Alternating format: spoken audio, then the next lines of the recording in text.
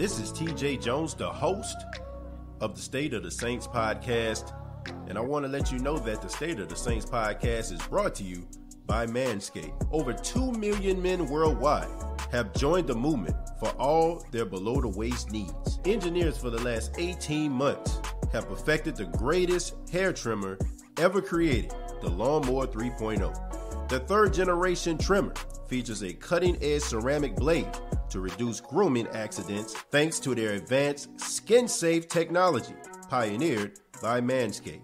You can choose the Lawnmower 3.0 as well as other items by going to manscaped.com, and you can also save 20% by using the promo code StateOfSaints. That's manscaped.com.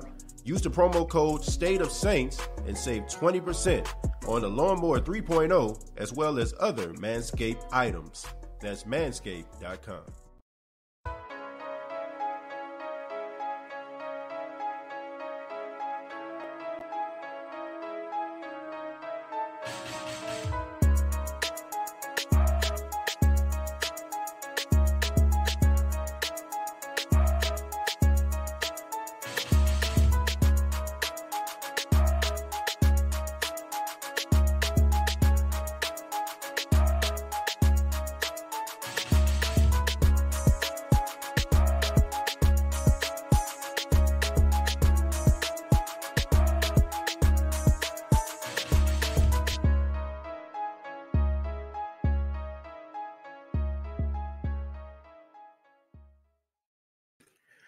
Hey, what's going on, Who Dat Nation? It is yours truly, TJ Jones, the host of the State of the Saints podcast.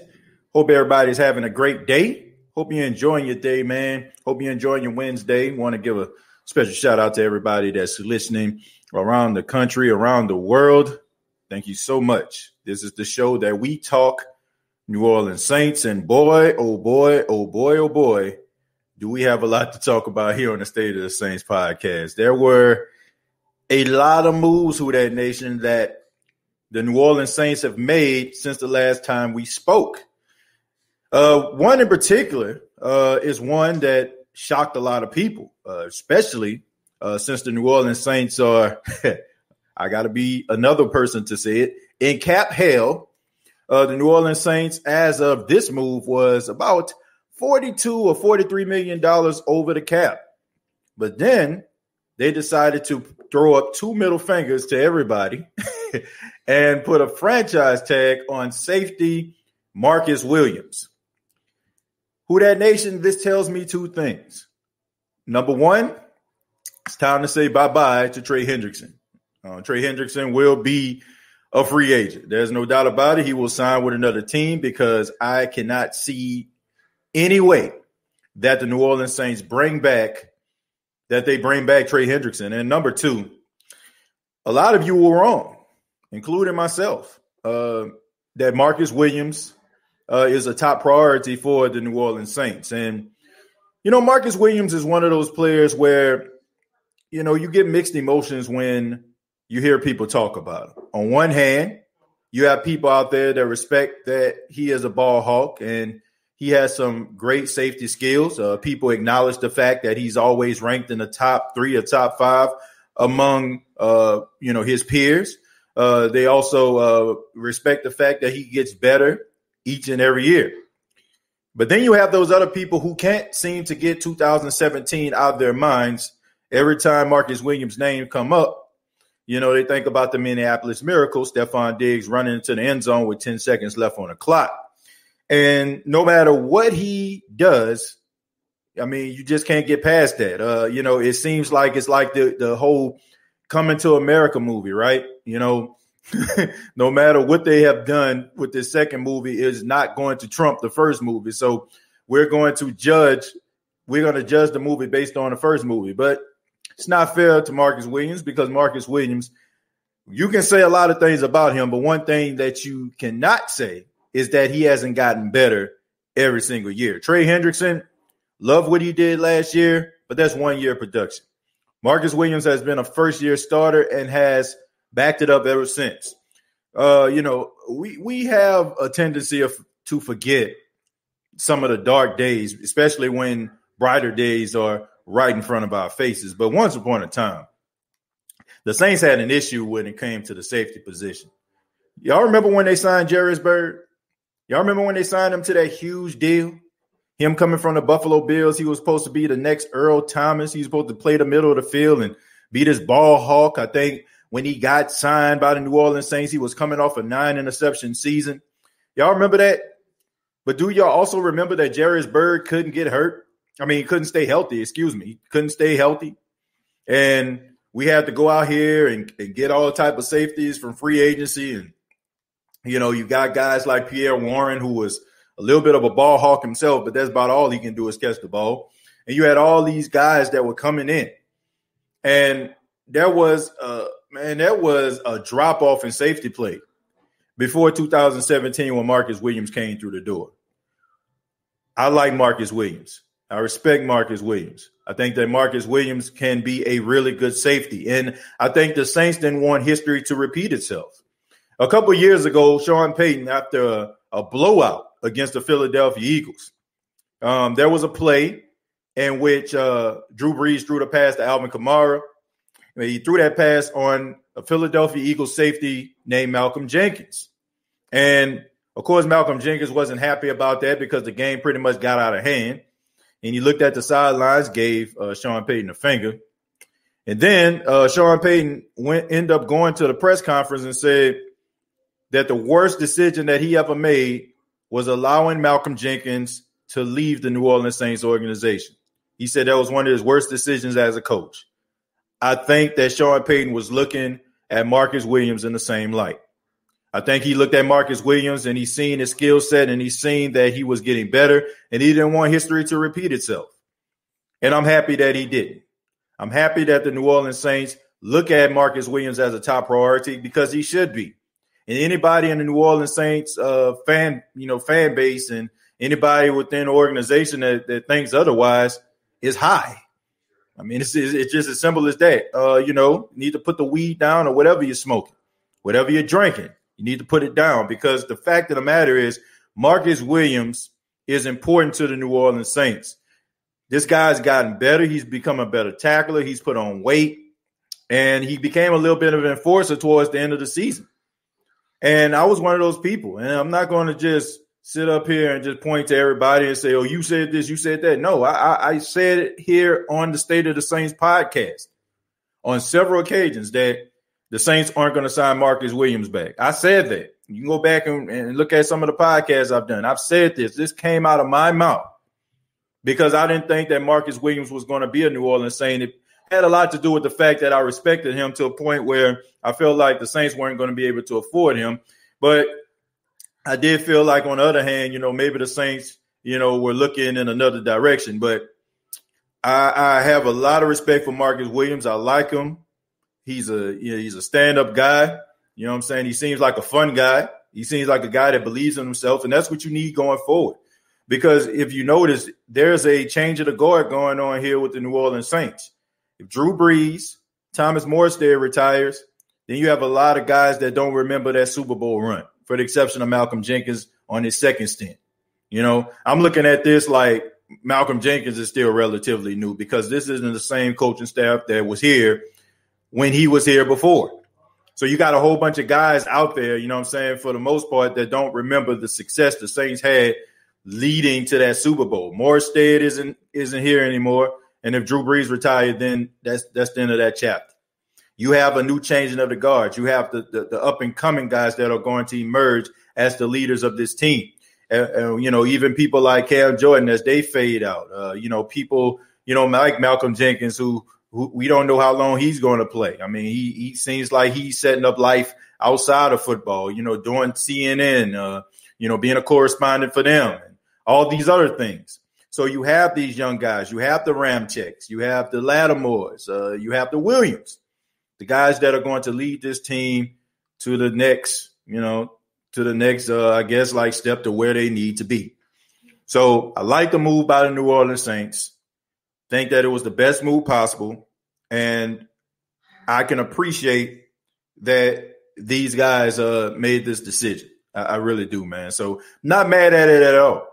But you still have a lot of people out there. You got the shock jocks in the media They still want to put the Saints out there. And then Cap hell. What are they going to do? I'm not concerned about that at all, man. We've seen this before. I put on social media last night, and if you don't follow me on social media, you can follow me at State of Saints. I said this before. I said this today. I said that anybody that grew up in a house, and they seen their mom or their dad take $5 and turn it into a whole meal, they're not concerned about the New Orleans Saints cap struggle. I'm going to say that again. If you grew up in a house and your mom took about $5 and your dad took $5 and he turned that into a meal, you're not concerned about the New Orleans Saints cap issues because you already know that they can get it done. So that's the thing, So happy about it. Think that they're going to get some, things situated, and I have a lot of confidence in that. So, let's see. Let's go ahead to the comments. Thank you all so much for checking out the State of the Saints podcast, brought to you by Manscaped. Let's go ahead and get started, man. There's a lot of people out here that think that, I don't know about some of the things that are going on. I understand. I got my phone right here. I know that the New Orleans Saints have released Kwon Alexander, and they also released Emmanuel Sanders. So I already know about that, but I appreciate you all for, letting me know about it. We keeping trade. We about to start trading people around. Watch. Well, we'll see. Just got cut. They just cut Sanders. Okay, so they just cut Emmanuel Sanders. A little bit of a shocker. Oh, hell to the no. He shouldn't be coming back. Davenport leaving. Hi, I still know he's important. Lil Wake and Bake this morning from Sarah. Get Boston Scott back. I don't think the Eagles going to want to get rid of him. They're crazy if they do. Wow. They just released Kwon Alexander. That's not a surprise to me. If you can save $13 million, of course, and I think by cutting Emmanuel Sanders, I think you may have saved about $4 million. So cutting Sanders and Kwon free up, exactly. They free up $19.6 million. So that was a good move. Let Drew come back for one more year. We cutting good players. Look, check this out, man. Hell no. To the no. Hell to the no. Nah, man, I'm over that. I'm good with Drew Brees, man. Drew Brees need to go ahead and retire. People just need to realize that life goes on. I look. I'm gonna sound real crazy saying this, and I don't care who agrees with me or not. I'm prepared to have some bad times. I'm prepared to have some bad times if that means Drew Brees retired. I'm just being real. Like I want to see this team.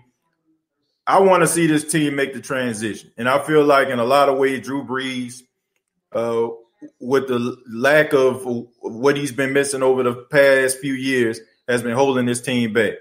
In order for this team to step forward, maybe they need to go through some growing pains, and I'm willing to accept that. Marcus Williams is getting better, and with Malcolm Jenkins' help, I think that helps him out a lot. I think that instills confidence in him. It was at the beginning of the season when the Saints re-signed Malcolm Jenkins. That was my hope for Marcus Williams, and it seems like it's working out. Saints making moves, this too much. Let's see, we should have kept Sanders. I think that's a bad move. Depends on who they replace him with, and depends on who they feel like can take his place. Marcus Williams has improved a lot in tackling. Yeah, that's true. A lot of lessons to learn. Who that nation? Don't get uptight. Giving a shout out to Idris. The Weed, thank you very much for $2. Says, put me down and listen, you armchair analyst. Mike says Kwon will be signed back after he get healed. Well, hopefully he does. Emmanuel and Kwon been released. That wasn't a surprise. That is not a surprise at all. Who that all y'all? Shout out to you, Anthony. John Doe says Jenkins and Pete restructuring deals to free up space. Yeah, they freed up some space, man. If I'm mistaken, was that about 14.2 or something like that? I think they freed up some space, for the team, which, I can appreciate.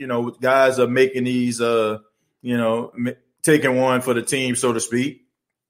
So I can respect that. I like that. I like these guys are doing whatever they have to do in order to make this team run. I ain't got no problem with that at all. You hope you're having a good day today, TJ. Yeah, I am having a good day, man. I'm having a really good day, man. It's a beautiful day out in Myrtle Beach, South Carolina, man. Not too hot, not too cold, and just enjoying it, man. And I'm enjoying it even more because I get opportunity to spend it with you all, man. Talk about New Orleans Saints. So thank you so much. Bucks Gold Gang in the house says TJ not seeing the news today. Definitely seeing the news. Definitely aware about what's going on. Just because, Marcus Williams has been a topic of conversation, I'm very much aware about what's going on with the news. Sometimes, news may come out and I may want to just reserve it and hold on to it until, I figure things out and get my thoughts across. Sometimes, I don't want to, I don't want to just be a hot take host here. I don't want to just be that, even though a lot of these questions, they be rapid fire. If I see something I feel like that's worth the topic of conversation, may need to talk about it a little bit longer. And sometimes I don't mention it because I probably want to make a show topic out of it and talk about it, for quite some time. So but I am aware about what's going on. Brandon says, not really surprised by it. Me neither. Not at all. Let's throw it down a tad bit. Dusty says, do you think Winston is a good choice? Yes. I really think that he's a good choice.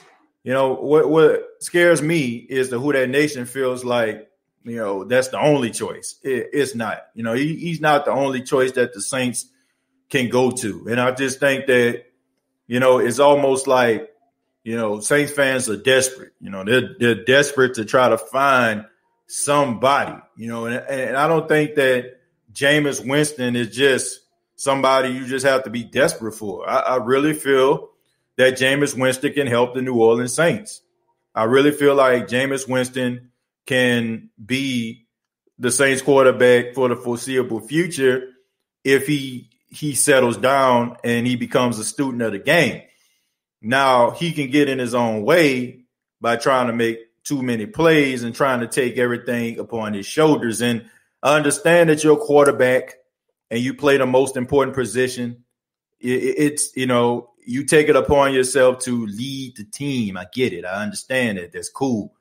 But sometimes you have to trust the guys that are around you. This is a different situation for Jameis Winston. Jameis Winston doesn't have to be the is-all and the be-all of the New Orleans Saints because you have other players around you that can make plays. And when you have other guys around you that can make plays, it makes your job much easier because you don't have to go into each and every Sunday, game in, game out, to be the guy to carry the team, okay? All you have to do is do your job, and if your job requires you to go the extra mile, be at that level where you can step up. If the Saints are down by a couple touchdowns late in the fourth quarter, go out there and handle your business. But if it's a game where it doesn't, it just so happens you don't have to do that, then don't do it. And if he does that, he falls into that category, he falls into that realm, he should be just fine. But Jameis Winston isn't the Saints' only choice. They can easily go and find someone else, or they can draft somebody. So is he a good choice? I like to think so.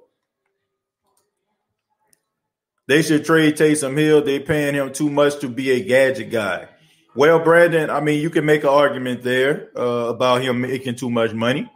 And I can also make an argument to say that he's not making enough money. I'm going to say that again. You can make an argument to say that, he's making that money, too much money, or you can make an argument to say that he's not making enough money. This guy plays tight end, guy plays special team, guy plays quarterback, guy plays running back, guy plays fullback, guy plays tight end. So you're playing about all these multiple positions. So come on, man. Like, you can say that you can get that type of production. Yeah, that's true. But can you get that production out of, one person like that? Or would you have to go out there and get 4 different people? So think about this, right? He plays tight end. What's the average salary of a tight end? If you go get a decent one, maybe $4 or $5 million, maybe, right? You go out there, you get yourself a fullback. What's the average salary? Maybe $1-2 million. You see what I'm doing here, right? You see what I'm doing here. You add all that up, $16 million may not be enough. So if you can get that all in one guy, you're actually saving money, right? It's almost like, if you buy a roll of paper towels or whatever like that, but you get a deal if you buy them by the bundle. You end up saving more money in the long run. So you can look at it like he's making too much money, or you can look at it like they're actually saving money by him being able to do all the things that he can do. I like to think the latter. State of Black and Gold podcast says we got to talk shop today at some point, TJ. Yeah, that sounds good to me, man. Definitely do. Emmanuel Sanders just got cut. Thank y'all. Juju would be an interesting pick for them. Juju Smith-Schuster probably would be too much money. If we talking about Juju Smith-Schuster. Free agents. Don't know exactly what that means. I guess maybe you're having a conversation with somebody. Facts, I like Winston too, as long as he's focused. Can they restructure Alvin Kamara's deal? Yes, they can. They can do that if they need to. Russell Wilson is coming to New Orleans. They're going to make a good trade for him. Watch. Well, TJ, we'll be on the lookout for that. But if they don't, then still. Chemo giving a shout out to Idris. Wow, 3 weeks ago, $100 million over the cap. Now we're near $31 million. Yep. That's how it goes sometimes. And now they're a race against the clock because the start of the new season, I think, is Tuesday, which is the 16th. So, you got to hurry up. He plays 7 positions. Exactly. I only named a few. So you're actually saving money. Them paying Taysom Hill was good business. He's a great player, great team player. Yeah, he is. He's definitely a good team player, and the guys love him. All I'm saying is you saving a lot of money with him. You saving a lot of money, a lot of money with this guy. I'm going to scroll down a little bit. I mean, things are coming in pretty fast here, so I do apologize if I missed some of your comments. Tyrese, let's get Juju Smith, a free agent. He can be our number 2 next to Mike T. Like I said, Juju Smith-Schuster might end up costing quite a bit of money, man. Even though he didn't play like it, he's still considered a number 1 receiver. So he's probably going to end up getting that type of money. One person, I'm happy about, I'm happy for, I should say, is Kenny Golladay. I'm glad Kenny Golladay is leaving the Detroit Lions. The Saints won't be able to afford him. But I hope this guy goes to a better situation because Kenny Golladay is the modern day Marcus Colston to me. A guy that can put up some really good numbers, that is really talented, but nobody really talks about. But as far as Juju Smith-Schuster is concerned, I still think that he's probably going to get paid like a 1 because he's considered 1. So I don't think the Saints going to be able to afford him. And then another thing, folks, if we're talking about cap issues, can we stop focusing on free agency and talking about wide receivers and stuff like that? I get Emmanuel Sanders got cut, but here's the thing. I like Emmanuel Sanders a lot. I think he's a really good route runner. Yes, he can take the top off the defense, but there's some guys out there that you can get for a much cheaper price that can get you that type of production. Hell, you got a guy in your locker room right now that can give you that type of production. His name is Marquez Callaway. So I'm not a big fan of going out here in free agency and just getting a bunch of guys. I never understood that concept. And I understand that The Tampa Bay Buccaneers did it, and they won a Super Bowl. But that's just so doggone rare. Like, that is so freaking rare till it's not even funny. I just, look, if you can go out here and you can draft well, you can get guys for a cheaper price, you get the right coaching staff, you coach these guys up, and it can give you production, then you're fine. I mean, I think we're forgetting about what happened in 2017. We're forgetting about how the Saints drafted in 2017, how they allowed their team to move forward by drafting the right guys and not so much looking into free agency and picking this guy and that guy. Because if you notice a couple years before that, when they went out there and started getting Champ Bailey and Jarvis Bird and people like, and Adrian Peterson and all these other guys, it proved absolutely nothing. It helped in no way, shape, or form. It only made the team worse because now you have a bunch of guys in the locker room with deep pockets that, they've been in the league for a long time. It's hard for them to really focus because they focus on so many other things. They got egos. And you got all this type of stuff in the locker room. I am a believer in a balanced locker room. You're balanced when you got the young players that are trying to grow up in the league. You got seasoned veterans to lead these guys the right way, to make sure that they get steered in the right direction. That is what I feel like is a recipe for success. Not going out here getting a whole bunch of free agents just because they're out there. Like anybody that get cut shouldn't come across Twitter or in the inbox talking about, should we get this guy? Because if we're talking about salary cap, if we're talking about the Saints being in cap hell, why are we sitting up here talking about getting this guy and that guy when these guys are going to be asking for top dollar? In a perfect world, if we're playing Madden and we turn the salary cap off, have at it. But the world that we're living in right now, where the salary cap is $182.5 million, you might want to lower your expectations a tad bit. I think we all want these guys, that we see out here, the J.J. Watts, the Kenny Gallaudays, the Juju Smith-Schusters, right? But we can't have it all, man. And that's okay. But that's where trusting your coaching staff come in. That's where trusting your scout team comes in. I do. I trust them. They haven't steered us wrong in the last, 4 years? They've been hitting them out the park. John Doe, thank you very much for the $5. Says, Callaway will be good. Give him a chance. I like him better than Traquan Smith. Harris will be good too.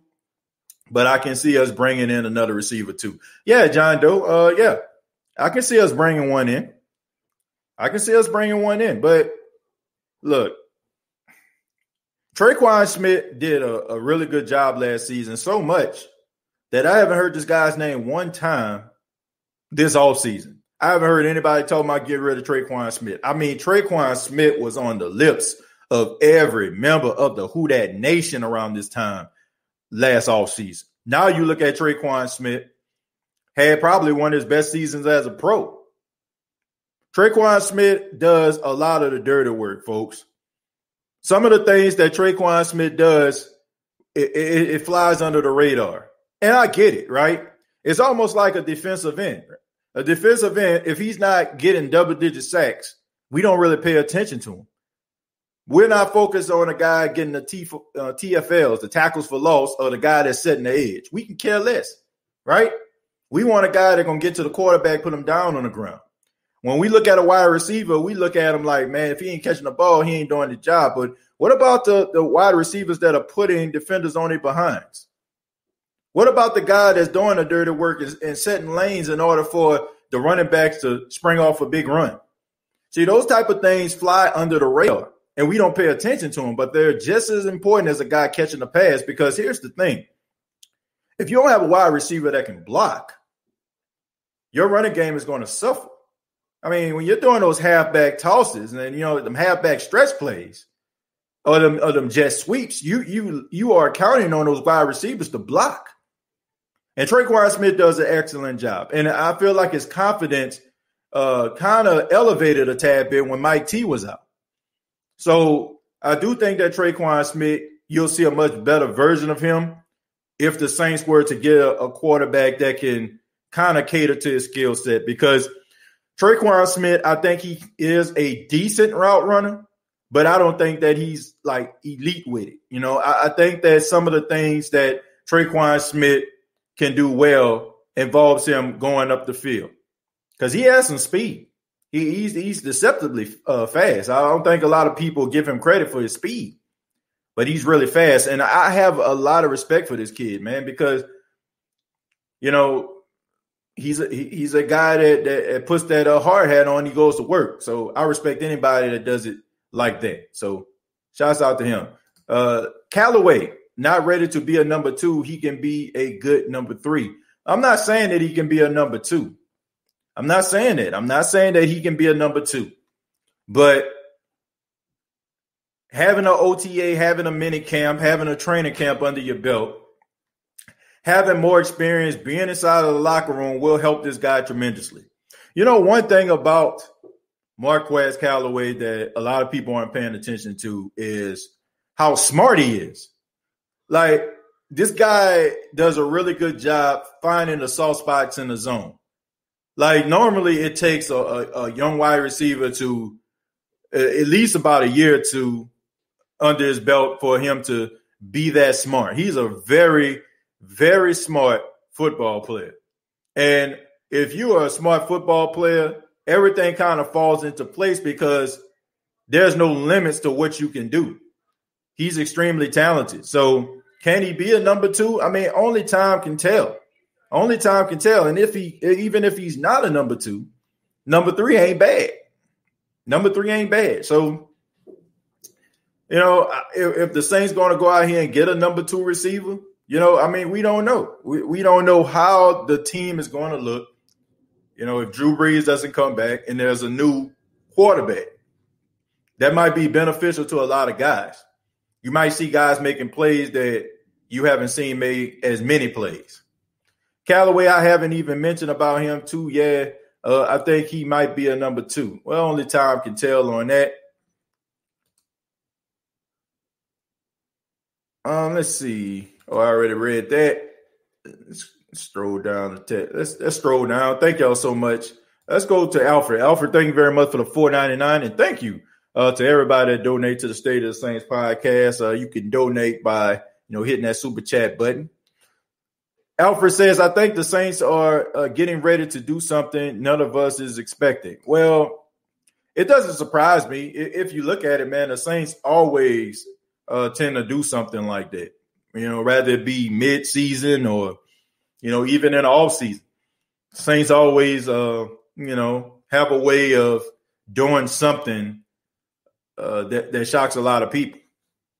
So I don't know what they're going to do. As long as it is beneficial to the team. In 2017, the Saints got Ted Ginn Jr., a good, cheap, deep threat wide receiver, and was good catching those deep routes. They'll find somebody like him in this free agency. Yeah, I think they will. They always do. They always do. They always find a guy like that. And I feel like that would help them out a lot. Especially having a new quarterback that can come in that can get the guy the football. Like I said, I'm not taking shots at Drew Brees. I know I keep on putting emphasis on that, but it's so important. It's so important. Now, look, you don't have to play arena football. You don't have to throw the ball 50 yards every play. But you need the defense to respect your offense. And I just feel like that was something that has been lacking. Teams did not respect the Saints' deep ball because they did not respect Drew Brees' ability to push the ball down the field. When you do that, when you have a quarterback that can push the ball down the field, you have to keep the defense honest. You have to. You know what I'm saying? Like, you got to keep it honest because here's the thing. If all I got to do is play the sticks because I know nothing is going over my head, there's so many different ways I can come at you. And it also helps that your quarterback is not mobile at all. Like, he can't move around. So you got two things right there, right? You can't throw the ball, consistently down the field, and he's not going anywhere. So it plays right into my hands. But if you have a quarterback who may not be as mobile, but if you give him time, he can hurt you down the field, then the defense is going to they're going to respect what you can do. So if you bring another guy in, I'm gonna say this. And maybe I'm way out in left field, but I was thinking about this, and maybe, like I said, I could be wrong, but I feel like I'm right. I feel like that's one of the main reasons why the Saints decided to trade Brandon Cooks. I think that had a lot to do with the reason why they traded Brandon Cooks, because I think they saw that Drew Brees, was having issues getting the ball down there. Brandon Cooks' skill set involved him going vertical, and they looked at him as being expendable because they felt like, maybe we'll get to this point that we're at right now. And Mike T and Michael Thomas is the most logical decision, because Mike T, is not too much of a vertical threat. He can do all these, short intermediate things, quick slants, those out routes, you know what I'm saying, like at the sticks. So I think that had a lot to do with it. But now you have yourself a quarterback that can possibly come in that can get that ball down the field the way it needs to be consistently. So. Ice Cream Man 504, what's going on, man? Says Cap. We don't have a quarterback. We cutting all our good players. Can we get some good Saints news for a change? I'm not discouraged, man. And they're not cutting all their good players. All the players that I see get cut for the most part were players that wasn't on the team, right? I mean, who did they cut? They cut Emmanuel Sanders, who was not, it was in his first year. Quan Alexander came in the beginning of the year. I mean, we've had success without either one of those guys, right? So I'm not getting discouraged. I'm not worried about that. I guess I have a lot of faith in the coaching staff. I'm not looking over here and seeing what Tampa doing. I can care less. I trust this coaching staff. I still think the Saints have the best coaching staff in the South, even though Tampa won the Super Bowl. I would still put this Saints coaching staff up against anybody in the South. Anybody. I just feel like we don't trust this coaching staff. We see these players and we're like, oh, man, they leaving. But, I mean, this coaching staff has put these guys, for the most part, in these positions for us to even miss these guys. So I trust the coaching staff. I don't know about you all, but I don't feel like the sky's falling. Kimberly says, who that kid Fitzgerald High? What key players have we cut at that position that can't be replaced? Exactly. I never understood this, especially at the wide receiver or any pass catching position. Anybody that the Saints put at the pass catching position, whether they sign them or they're undrafted free agent and they come in, they make plays. Have you seen it? How many players have you seen come in at the wide receiver position that the Saints just sign or pick up that don't make plays? I'll wait. You know why? Because those guys are going to make plays, because Sean Payton is going to put those guys in positions to succeed. The one thing about the New Orleans Saints is they get guys who have a certain skill set that fits what they're trying to do. So if you have a guy that you need to, extend plays, right? A guy that get that yak, the Saints are going to go out here and get him. If they need somebody that's, on third down, you need a big play. 3rd and 3 or 3rd and 5, they can find a guy to move the sticks. Once upon a time, we didn't know who Willie Snead was, right? Once upon a time, we didn't know who Lance Moore was, right? Once upon a time, we didn't know who Joseph Morgan was, right? Once upon a time, we didn't know who Colston was. Need I say more? We didn't know who any of these guys were. We didn't know what these guys were going to bring to the team. In some cases, some of us probably never even heard of Robert Meacham.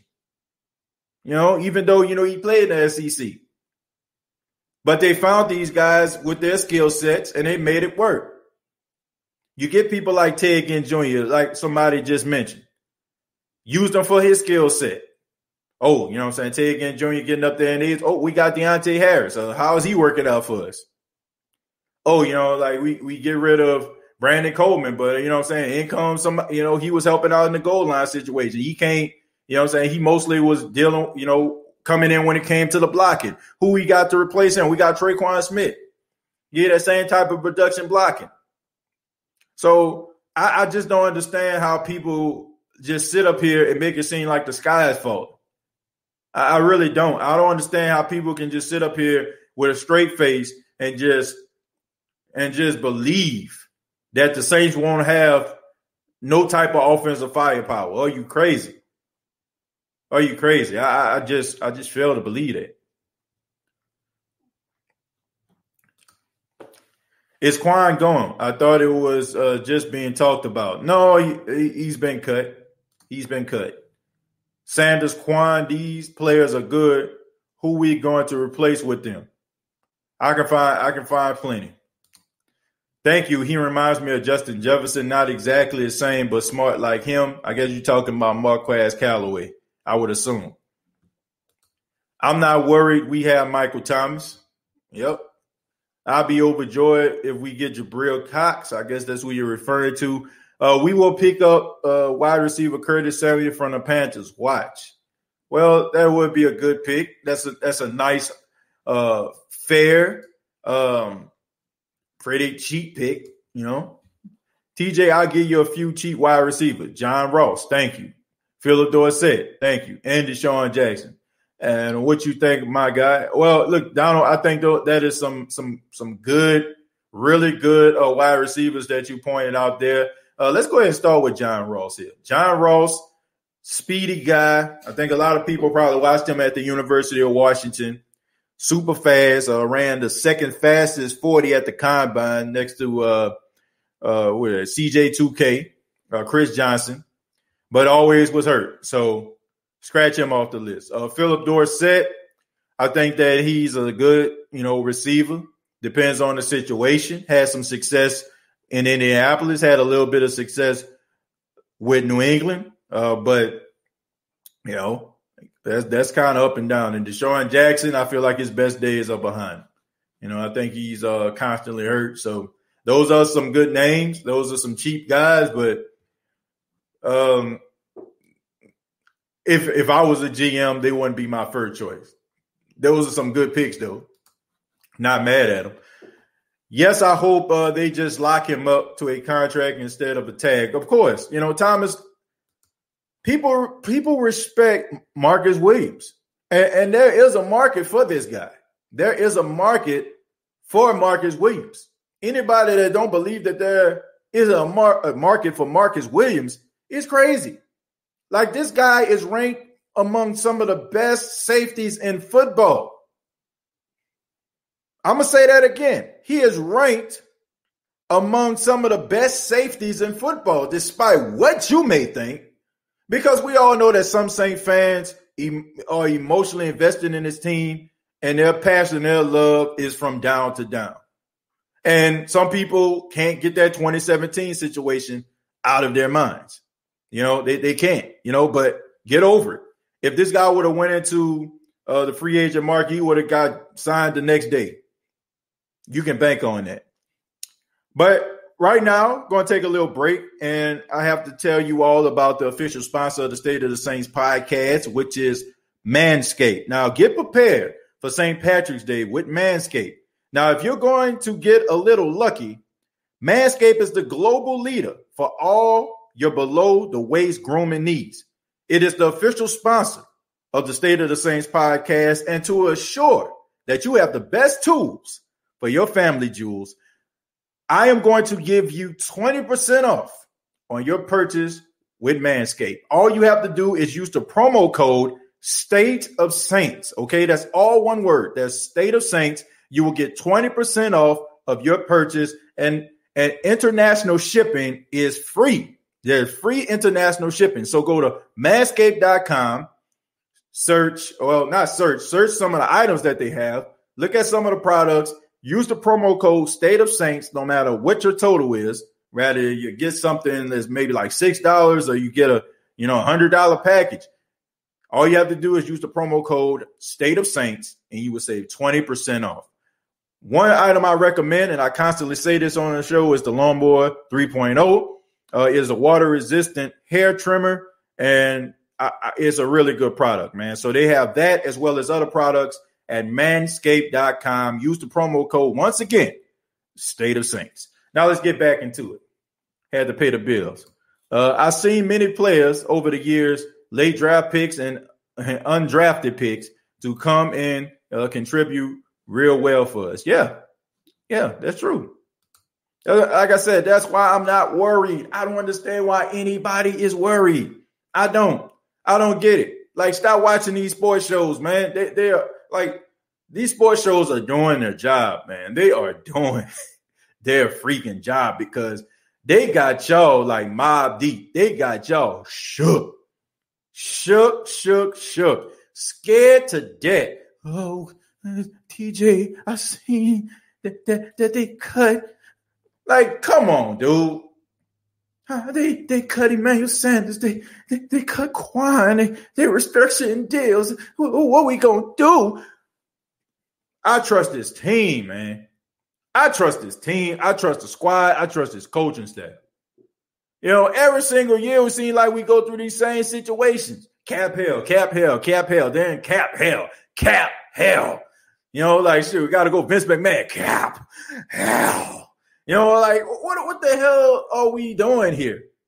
The Saints have proven over the years that they can find ways to make things work. They were about to do something that was so unconventional to get to Jadeveon Clowney.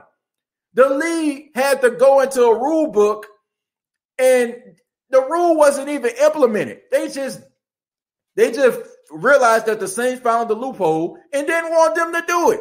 So if the Saints can find a loophole like that to get Jadeveon Clowney by doing almost like what the basketball NBA does, by going out here trading with another team to get a player,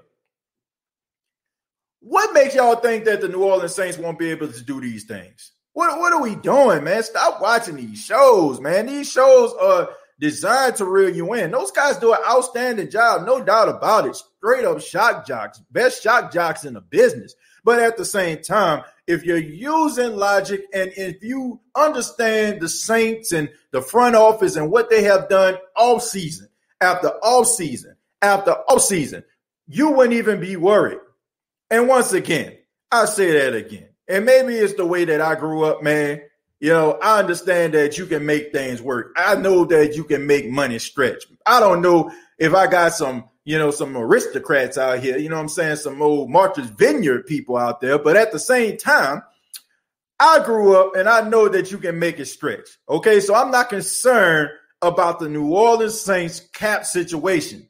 This team was like over $100 million in cap hell, as they say. And now this team is less than about $31 million in cap hell. And they did that in probably less than 2 weeks. So what are we worried about here? Have some faith in your coaching staff. Have some faith in your squad. My goodness. Are y'all that afraid? Are y'all that afraid that a Tampa Bay Buccaneers fan might come into your inbox and say you suck? A Falcon fan or a Carolina Panther fan? I get it, man. I get it. The Tampa Bay Buccaneers won the Super Bowl. Woo! Oh, yeah, hooray. I get it. You want success. I understand that. But also, man, be logical here. What have the Saints done to have you this shook? For the last 4 years, they have had the best record in football, making these trades and making these deals. Do you not understand that the Saints over the last couple of years have went into the offseason over the cap, and they still made it work? So what are you worried about, bro? What are you worried about? Have some faith in your squad. My goodness. Have some dignity. Over there shaking, man. Y'all looking like Eddie Kane rolling up, to the rest of the heartbeats with the bedazzled outfit on. You know what I'm saying? That's how y'all looking out here, man. Y'all looking bad. You know what I'm saying? Come on. Have some faith in your squad, for God's sakes.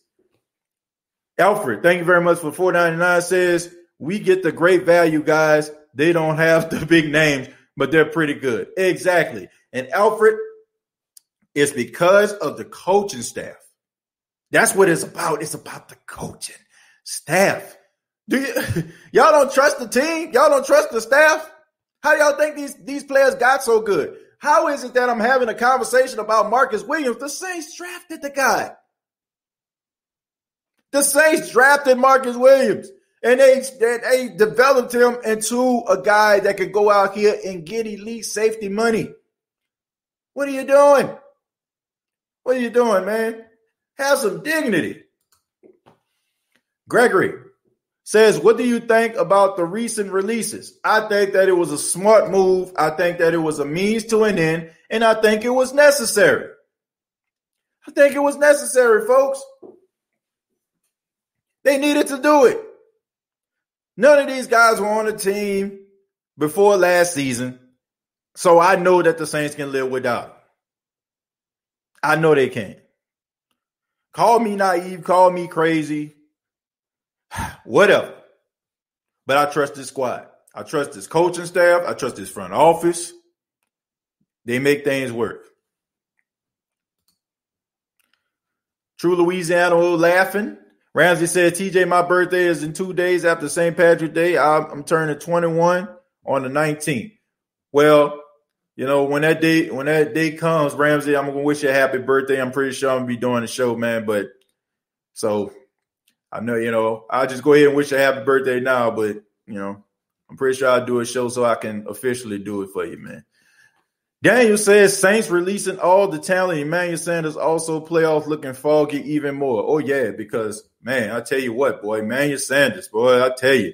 Without him, the Saints, boy, that's they 1-16. You know what I'm saying? Because they got an extra game. They 1-16. The Saints going, 2-15. Boy, it's over. Boy, go ahead and close up shop because a 34-year-old wide receiver who wasn't on the team prior to last year is getting cut. Oh, man, Quan Alexander. Oh, my goodness, man. Oh, the sky's falling. A guy that came into the on the team in the middle of the season when the season was almost over is no longer here. The sky's falling. My goodness, man. Let me go ahead and close up shop. This has been the State of the Saints podcast. It is yours truly, TJ Jones. Nothing needs to be talked about anymore because we lost two guys that were not on the team last year. Daniel, I love you, but come on, man. Have some faith in your squad. Have some faith in your squad, man. Have some faith. Boy, these moves got us shook. Mighty Mouse, thank you very much for the $10. Says Williams is ranked 13 in NFL for safeties. This was a smart move that the Saints did. Also, it would be better to have a young receiver core. Excuse me. So it was a smart move to release Sanders. Thank you very much, Mighty Mouse, for the $10. And that's very logical of you to say. I don't understand why these Saints fans so scared, man. I don't. I don't. Cut the TV off, man. Cut the TV off. Y'all are scared to death. And Daniel, I'm only kidding, man. And you make a valid point. I understand you're nervous, you're scared, but at the same time, man, I got faith. I got faith. I got faith. Let's see. TJ, I have no doubts the Saints will make it to the playoffs, but can we get to the Super Bowl? We need players to help us get over the hump. And who's to say that we won't get them? Who's to say we won't get them? You have to change it up. You have to change it up. And who's to say that we can't get better, cheaper players? That's where your coaching staff come in. We were a Super Bowl ready team. Drew was the only question mark. Now we have a bunch of holes. I feel like this. I don't think the Saints going to have a lot of holes. I think that unlike how it was last year, I don't think they're going to have as much depth. You might have a drop-off at a huge drop-off at some of these other positions. But like I said, I trust the coaching staff. I trust the coaching staff. I hope Chris Richard makes our secondary Legion of Boom in 2021 like he did with the Seahawks DBs You can call me crazy all you want, but I want us to be a top 5 defense. I think I want us all to be a top 5 defense. You know, I think we all want us to be a top 5 defense. Excuse me. I'm looking at the comments and trying to talk at the same time. Like TJ says, have some faith in your squad. That's all I'm saying. I'm super excited for this next chapter. And like I said, man, look, I'm a Saints fan through and through. Look, I guess, you know, I'm prepared. I am prepared for the Saints to go through some growing pains. I've seen worse, you know, like maybe some of y'all ain't seen worse. And I get it. You know what I'm saying? I have to understand who I'm talking to here. Some of y'all never really seen the Saints like really down bad. You know, like I don't think some of y'all ever seen the Saints like at their worst, like so pathetic. Like, why am I watching this? I don't think nobody really, I don't think a lot of people have. Maybe some of y'all have. I mean, I'm looking at my analytics. A lot of you all are like range between like maybe like 20 and 25. There's a high percentage of people like in their, you know, their early 20s, mid 20s that watch this show. And I appreciate some of y'all youngsters out here. But all y'all remember is prosperity with the Saints. You know, when the Saints were around this thing looking bad, y'all was watching Rugrats and Rocko's Modern Life and you know, and I Real Monsters and stuff, you know. But me, I can remember those tough times. I remember the Swagman bag on the head. You know what I'm saying? I remember the Canal Villery bag over the head. I remember the Dale Shamps bag over the head. I remember when you go in the Foot Locker and there was a rack full of Saints starter jackets.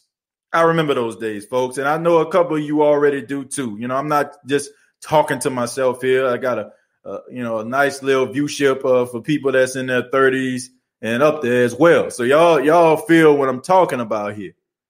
But I trust this team. I trust the squad. I trust the fact that Sean Payton and his coaching staff are going to embrace this. And everything about the New Orleans Saints over the last couple of years, like I said, I just don't understand it, man. I just don't understand, like, why.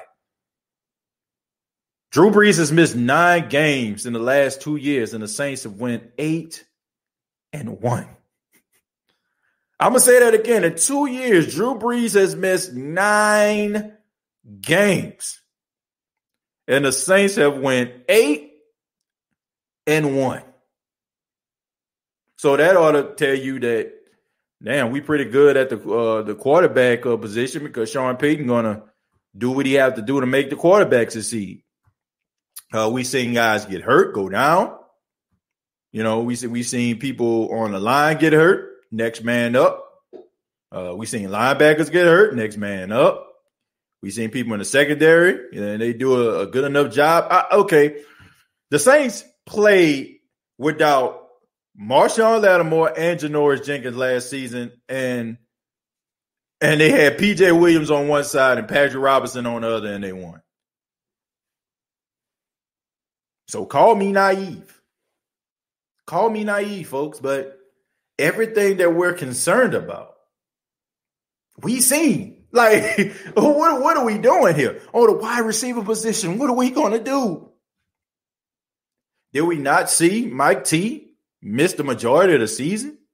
Did we not see Emmanuel Sanders miss 2 games with COVID, and Marquez Callaway and Traquan Smith and Deontay Harris stepped up? Did we not see this? All of the things that we are concerned about. We have seen guys step in that position and play really well. From quarterback, from linebacker, from cornerback, from line, defensive line, offensive line, we have seen guys step up. So what in the heck are we afraid of? What are we afraid of? You have seen these things come happen right before your eyes. Guys go down, pick right back up.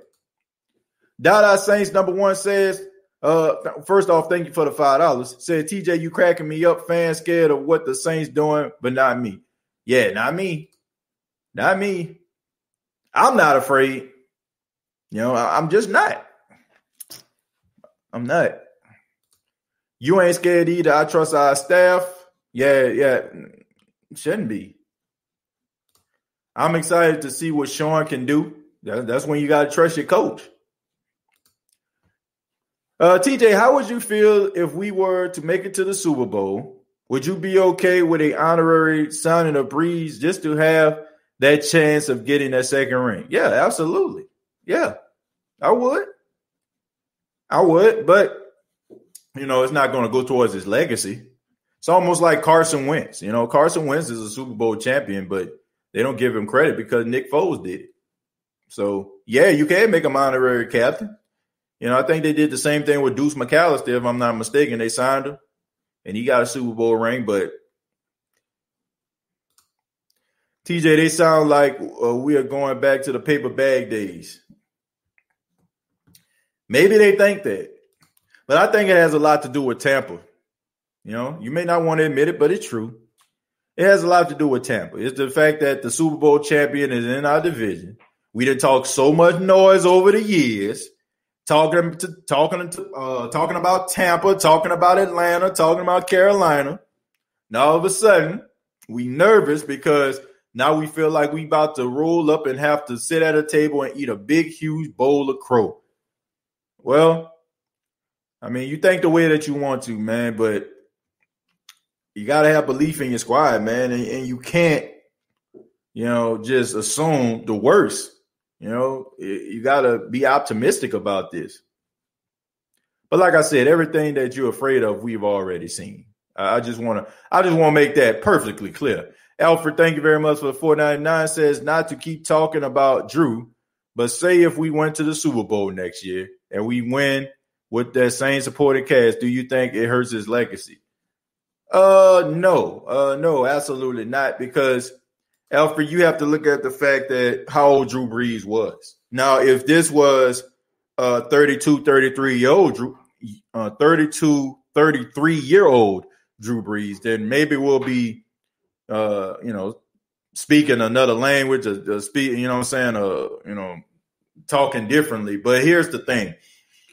Drew Brees is doing something that not many quarterbacks have done. He's playing into his 40s, right? So the fact that Drew Brees helped the Saints go to the postseason twice in his 40s is a testament to Drew Brees. Now, anything after that is pretty much, just a miracle. So if we were talking about Drew Brees, 32, 33 years old doing this, then I'll be like, okay, yeah, this going to hurt his legacy. But, by him going and, looking bad in the playoffs year after year now, that's hurting his legacy. Him not playing lights out, that hurt his legacy. But not this. That wouldn't. No, it wouldn't. If he was in his prime, then it definitely would hurt it even more. Loving the Saints all season moves so far, to be honest, just got to get rid of Pete. That's not going to happen. They like him. And they like him. I don't think anyone is afraid. I think we are looking at what could possibly get us to the Super Bowl since we have failed to do so with a great roster. Kelly, I have to disagree. I just think they're scared. I think you're scared. I think you're scared because, number one, you never seen life outside of Drew Brees, some of y'all. Like I said, some of you are too young to remember that. And number two, like I said, you talk so much trash. You talk so much noise to some of these other teams. Y'all have infiltrated NFC South groups. Y'all have put up the black and gold banner. And y'all have told everybody how the Saints are just the best and y'all just here. And now we're looking at the cap. And now we're looking at Tampa. And now we're looking at Drew Brees retiring. Now all of a sudden we scared and shook. And now we want to talk about what we going to do. That's what the problem is. I don't care what anybody says. Ain't nobody just sitting up here talking about, yeah, we had the squad for 4 years and this happened. And nah, bruh. Scared. Shook.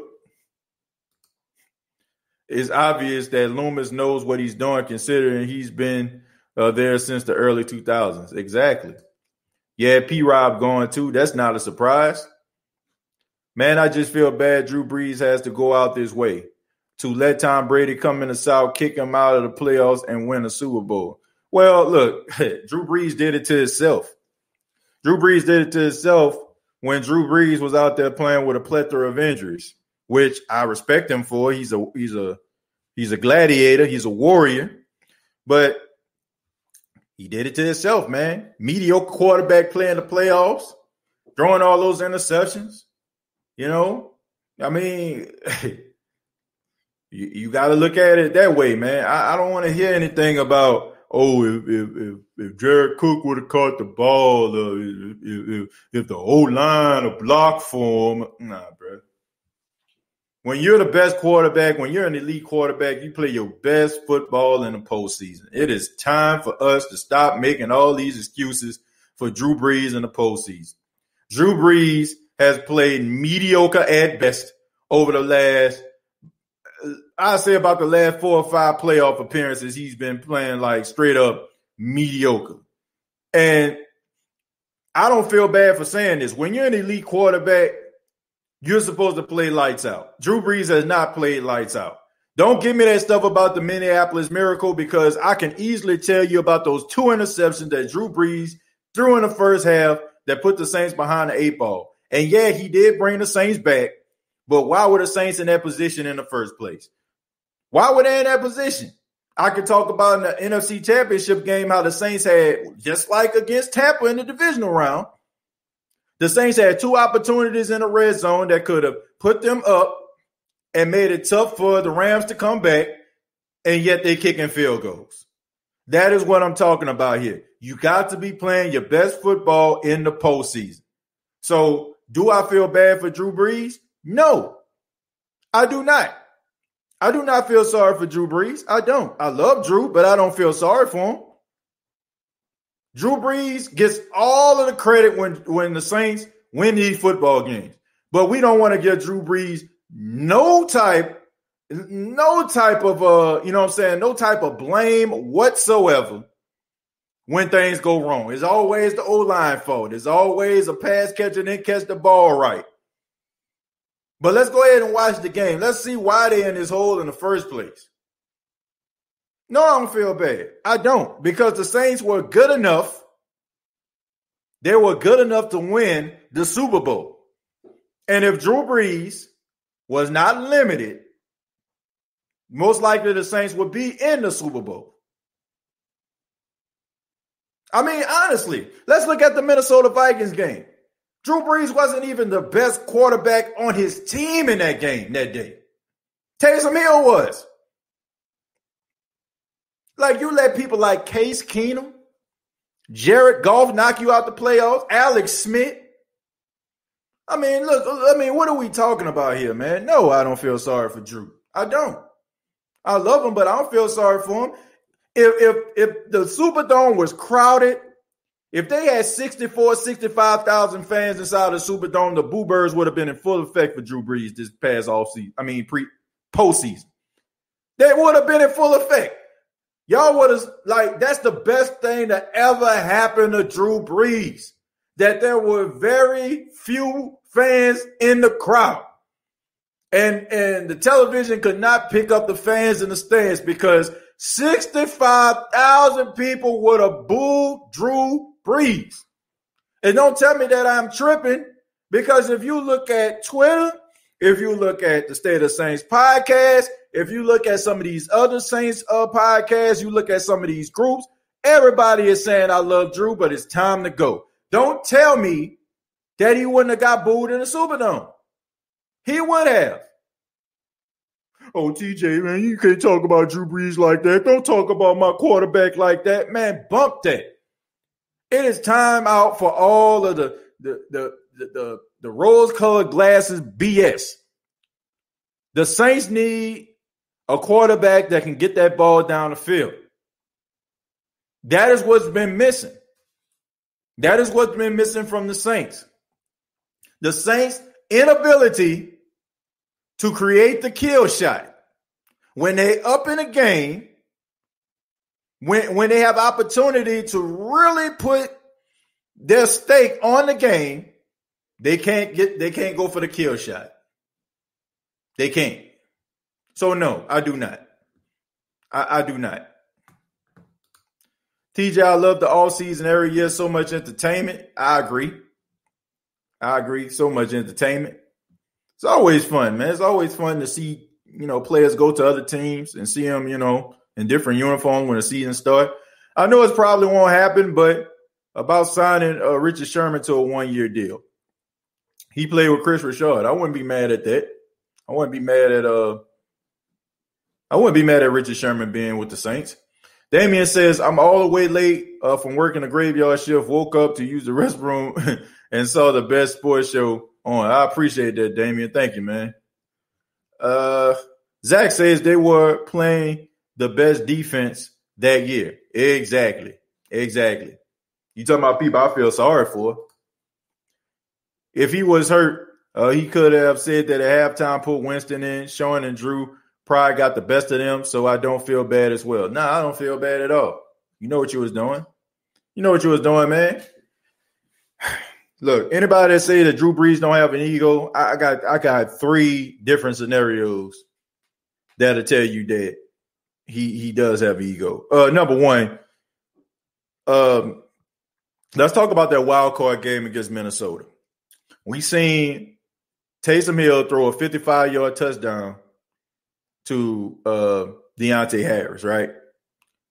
Drew Brees tried to go out there, tried to throw a ball deep, and gets an interception. Right? The very next play, the very next drive, that's what he does. Now, come on, dude. You ain't throw a pass 20 yards all year long. Now, all of a sudden, you want to go out there and beat Patrick Mahomes? That's number one. Number two, rushing yourself back after Teddy Bridgewater won 5 straight games. Teddy Bridgewater, like, honestly, people weren't checking for Teddy Bridgewater in New Orleans. It was a lot of mixed emotions here. A lot of people didn't like Teddy Bridgewater, rather it be the fact that you didn't really see him play, didn't think he was that good. Some people, for obvious reasons.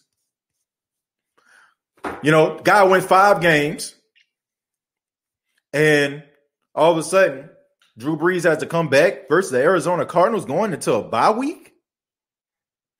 Interesting. Drew Brees again fractures 11 ribs, has a collapsed lung, misses the games. Missed 4 games? Comes back for the 5th game, all to play against Patrick Mahomes and the Kansas City Chiefs. I don't care what anybody says. Man, well, Drew gives us the best position, put us in the best position to win. Man, bump all that. Drew Brees came back because he probably realized this was his last opportunity to go up against a young Patrick Mahomes, and he rushed himself back. So anybody that tells me that Drew Brees doesn't have an ego, I will have to disagree with you. Once again, I love Drew Brees, but the guy does not turn water into wine. He does not walk on water. You know what I'm saying? He did not rise from the dead in 3 days. This guy can be criticized. And no, I don't feel sorry for him. I don't feel bad for him at all. And I feel like if he does come back, I feel like that would not be the right move. It would not be the right move. Sorry. Well, I want to see Drew come back. I think that Drew has something left in the tank. Look. Why would you want this guy to exhaust everything that he has? And a lot of you are selfish anyway. Yeah, I said it. A lot of you are selfish. You want Drew Brees to come back for selfish reasons. Your own selfish reasons. Don't care nothing about this man's health. Don't care nothing about this man's well-being. I mean, were y'all there? You know what I'm saying? If you notice, or pay attention to when people have fractured ribs, they can barely sleep in their bed at night. They have to, a lot of these guys are, talking about when they fractured their ribs. Like, they couldn't even sleep in a bed. They had to sleep in a chair, coughing up blood.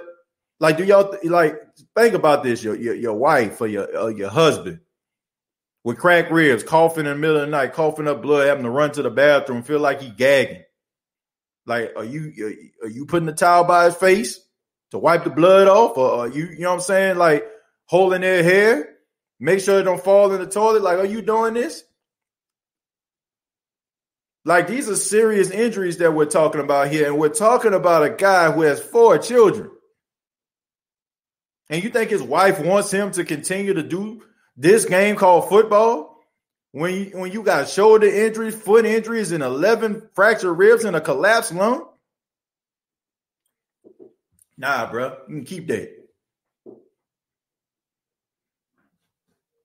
I don't care. Like, it's time out for the fake stuff. It's time out. It's time out for, being politically correct. Drew Brees needs to retire.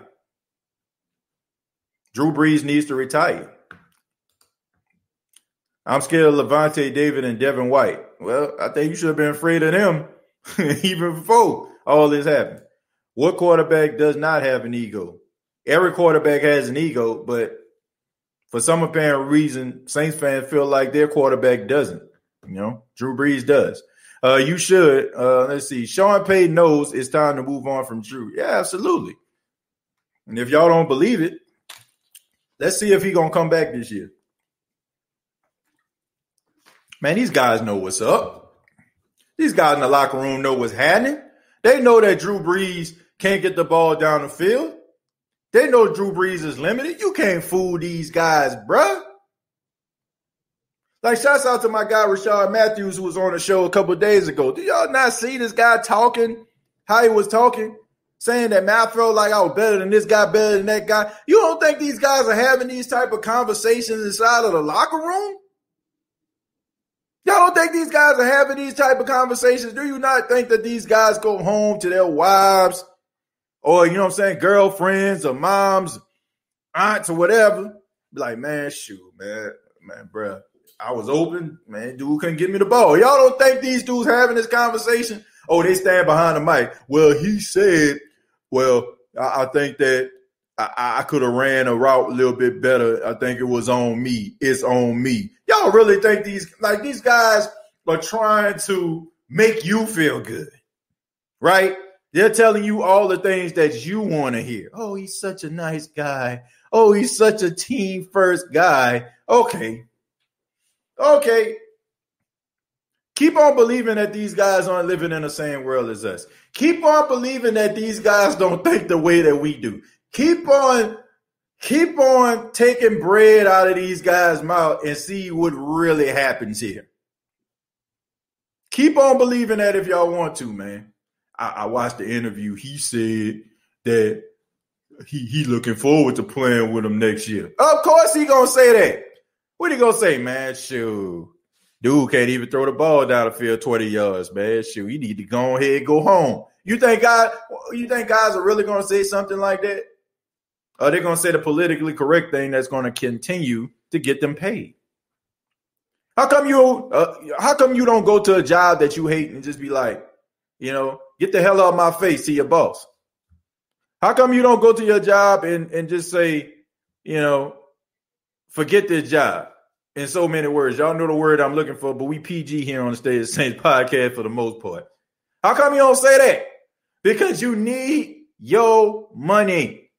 You need your money. So you don't think these guys do the same thing? Y'all don't think these guys do the same thing? Oh, there's such a nice guy. Oh, there's such a nice guy. I can eat dinner with him. Okay. Keep on taking bread out of God's mouth. Keep on making a guy limited. Keep on telling a guy that he trash on Twitter when a guy knows that he has a lot to offer, but he's limited. Keep on doing that and see what really happens. Richard Sanders says, is it true the Saints were interested in Tom Brady had Drew retired after 2019 season? That is absolutely correct, Richard. Most likely Tom Brady would have been a Saint. And I know some Saints fans probably don't want to admit it, but I will. How many of us wish that could have happened? Huh? I'm just being real. You thought about that one time or another. It's just time, man. I agree. Pat saw the light. I'm late as usual. What up, who that? That was going on, man. Better late than never. Patrick says, if Brees comes back, trade him, Pete Thomas. This year first, And next year for Winston and Metcalf, and their next year, man.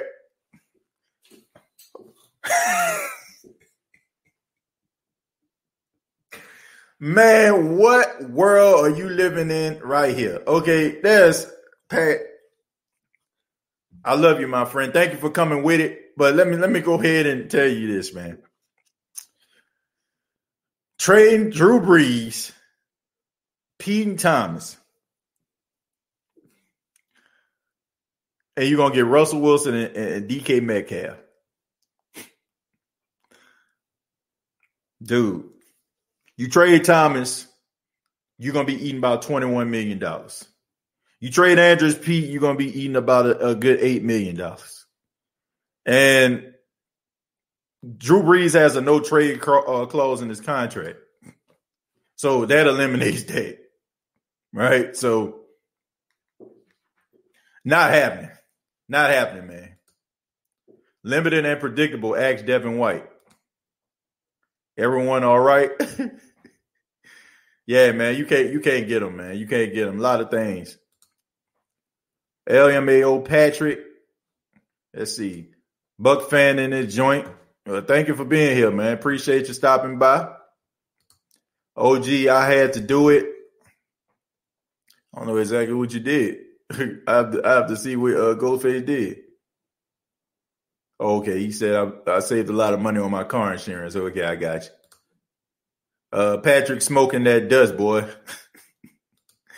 I'm glad Tom didn't become a Saint because that Super Bowl Tom Brady won, Tampa Bay won, would be always in the conversation that they had to get Brady to win a Super Bowl. Well, it's in a conversation for Tampa, so what's the difference? And honestly, who cares? You know, like, who cares? Like, you're a Super Bowl champion. You can talk about that all you want to. Is that going to stop you from being a Super Bowl champion? No. So I take it.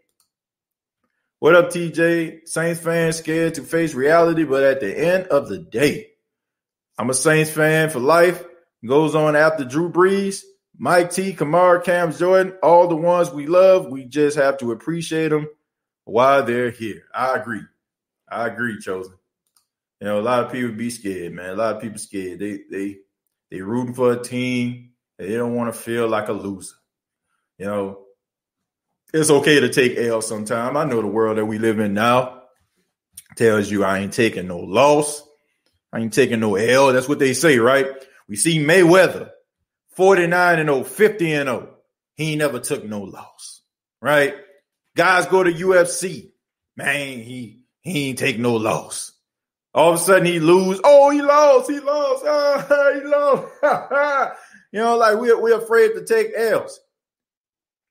But let's be real, man. We all taking L's in life. We all taking L's. Some of us are taking L's right now.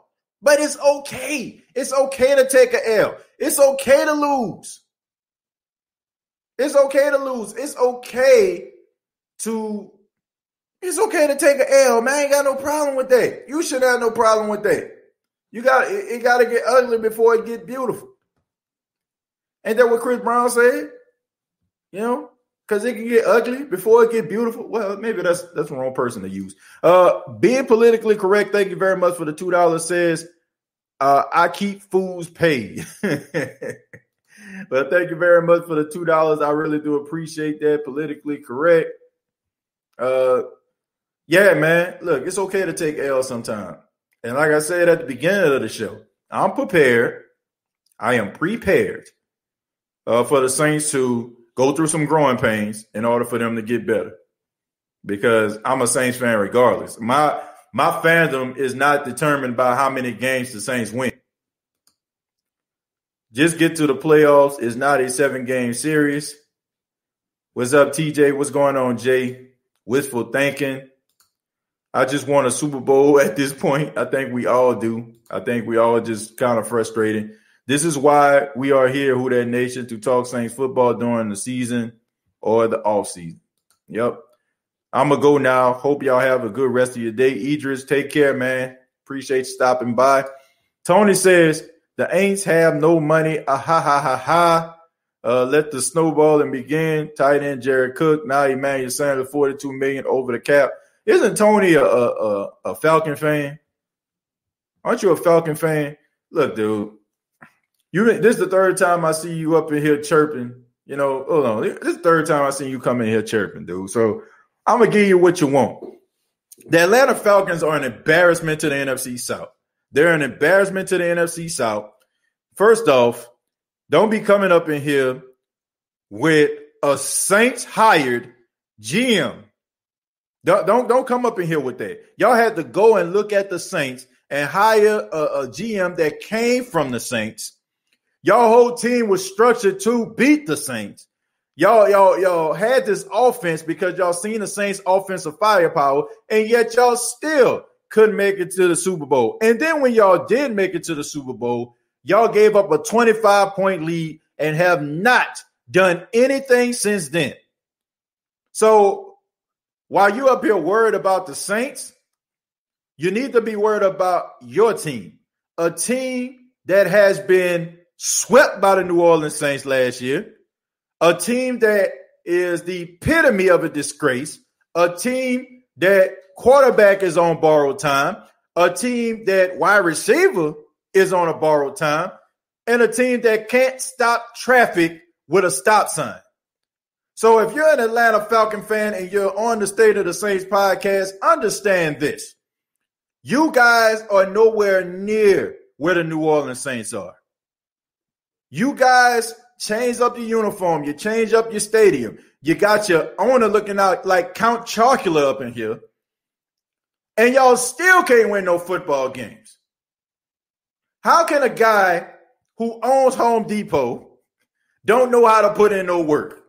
How can a team that has Hall of Famers on it like Julio Jones, has good linebackers like Debo Jones, and can't win more than 7 football games? How can you have a quarterback who is supposed to be a Hall of Famer in Matt Ryan, who throw more picks than Razor Ramon, who has more turnovers than your local Krispy Kreme?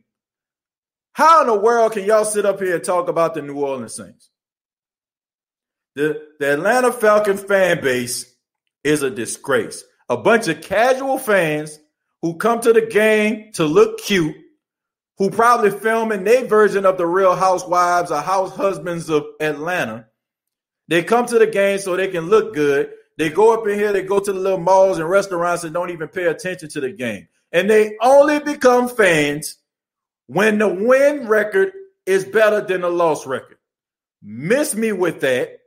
Nobody cares about you all. You are a laughingstock. 3 straight weeks of you guys giving up big leads. Miss me, Atlanta, with the BS. Now, y'all can stay and chill out. That's fine. I'm glad that you're here. But understand where you're at. Understand that you're in the basement.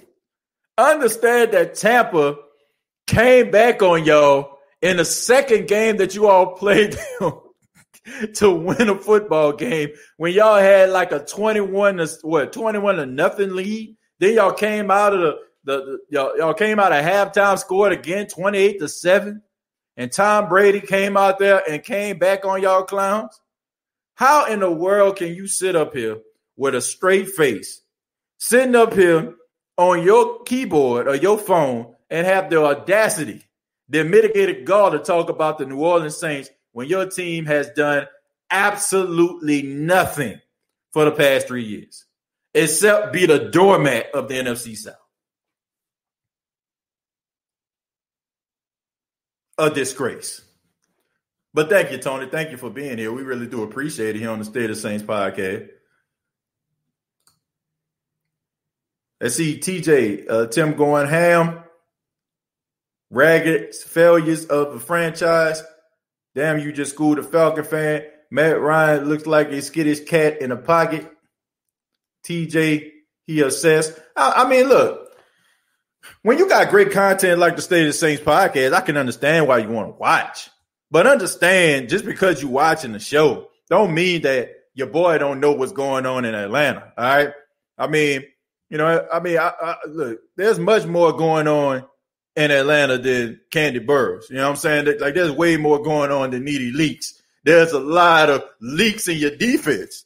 There's a lot of leaks in your offense. There's a lot of leaks in your front office.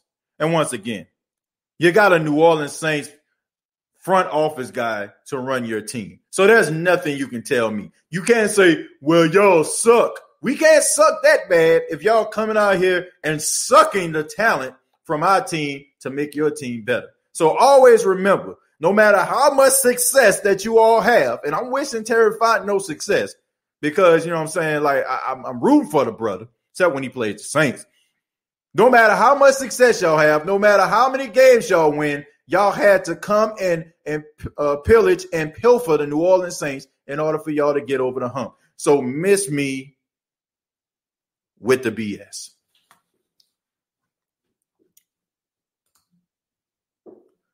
Love every minute, TJ. Get them. I see facts. You mean the great Matt Ryan and great Julio Jones? Yeah, the great Julio Jones. Matt Ryan is not great. Average at best, okay? Average at best. Falcons getting roasted today. They get roasted every day. They get roasted every time. 26 touchdowns, 11 interceptions, and a 7-9 record, and three come from behind victories from the opponent. If I have time, I would like to pull them up for you, but you can live in the land of delusion if you want to. I know Atlanta Falcon fans, y'all live in the land of delusion for some apparent reason. Like, I don't know if y'all got one of those Men in Black neuralizers that Tommy Lee Jones and Will Smith uses in a movie, and y'all just neuralize your brains and you forget the fact that the Saints been waxing y'all tails for the last couple of years. But you guys suck. It ain't even funny. Like, you guys suck. You're not a very good football team. You're not a very good ran football team. Count Chocula, a.k.a. Arthur Blank, has done a horrible job at getting guys to come into your organization to make it better. I mean, it's just facts. Look at the facts here. I'm not telling you nothing that you don't already know. Y'all not very good. Y'all not a very good football team. Defensively, y'all suck. Offensively, y'all suck. Special teams. I mean, need I say more? Look what y'all did with the Cowboys. Y'all suck. 7-9. Y'all suck. Giving up big leads. Suck. Losing to the Saints twice. Suck. Letting Tampa Bay come back on y'all late in the second half. Suck. Like, even if they were allowing fans inside the stadium, nobody would come because you suck. And Atlanta is a melting pot.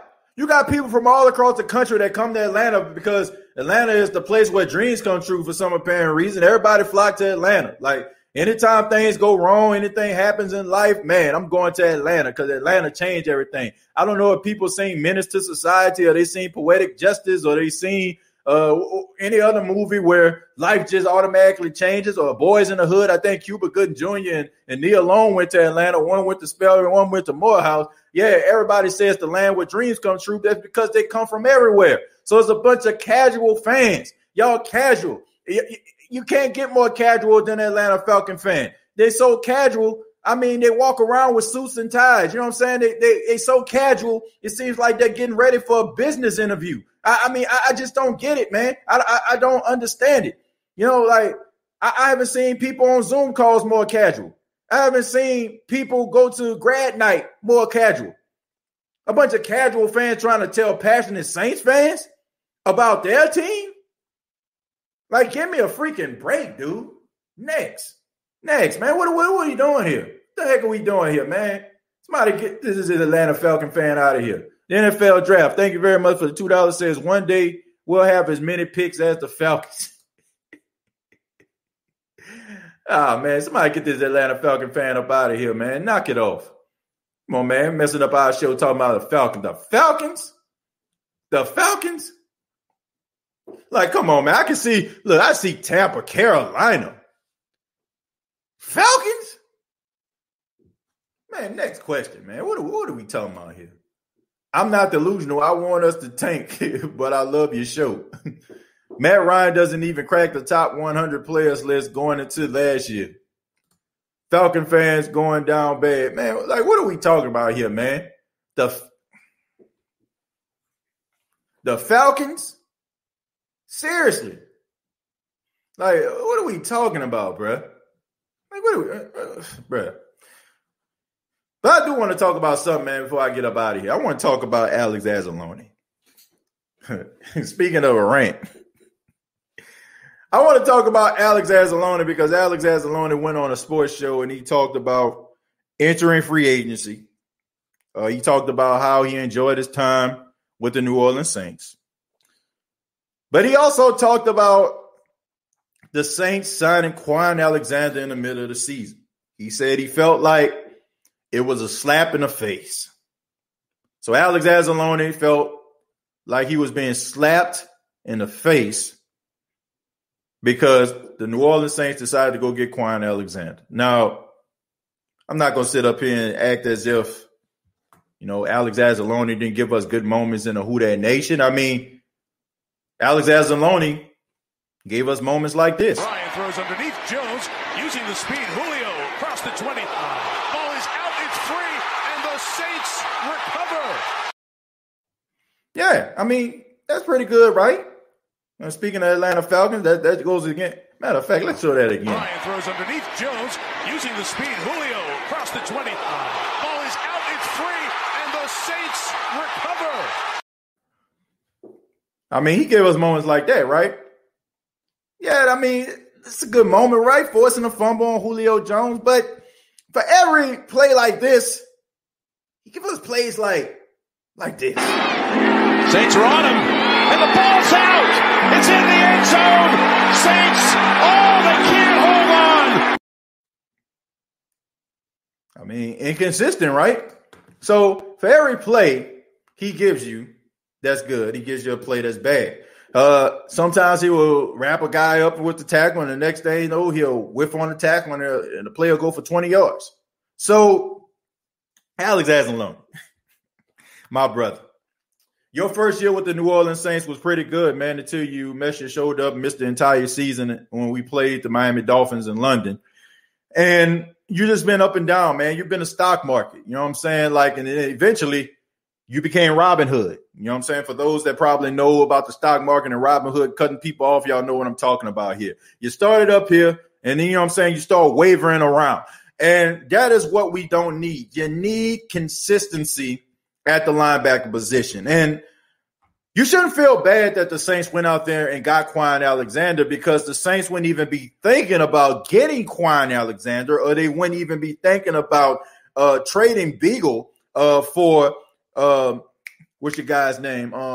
Kiko Alonso. They wouldn't even be thinking about getting Kiko Alonso if you were actually doing your job. He didn't do his job.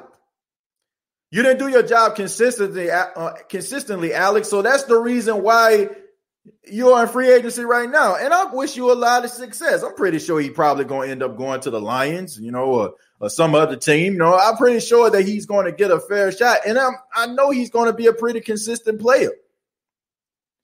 But Alex Anzalone dug his own grave. This guy got his own shovel and started to dig. You had an opportunity to make a splash. The Saints gave you an opportunity going into training camp. It was your job to lose. And guess what, homie? You lost it. You lost your job. You lost your job because you were not consistent. We don't need inconsistency. We don't need that. The Saints don't need that. And you cannot be inconsistent at the linebacker position. That's the reason why the Saints decided to go get Kwon Alexander. And he played better than you. He played better than you, Alex. He played better than you. He was much more of a short tackler. Yeah, he whiffed on that play, against the Philadelphia Eagles. But besides that, he did one hell of a job. So good that when he tore his Achilles, we thought the sky was falling, which it was. I'm going to say this. When Kwon Alexander came to the team, We seen Demario Davis play like the best linebacker in football. When you're on the field, Demario Davis just looks like one of the guys. And do you know why? Because he has to do more because you're out there. He has to do less when Quan was out there. So stop whining and boo-hooing. They got Quan. Why didn't you choose me? That's because you're inconsistent. You're inconsistent, dude. Once again, for every play like this. Ryan throws underneath Jones using the speed. Julio across the 20. Ball is out. It's free. And the Saints recover. He give you plays like this. Saints are on him. And the ball's out. It's in the end zone. Saints. Oh, they can't hold on. End of story.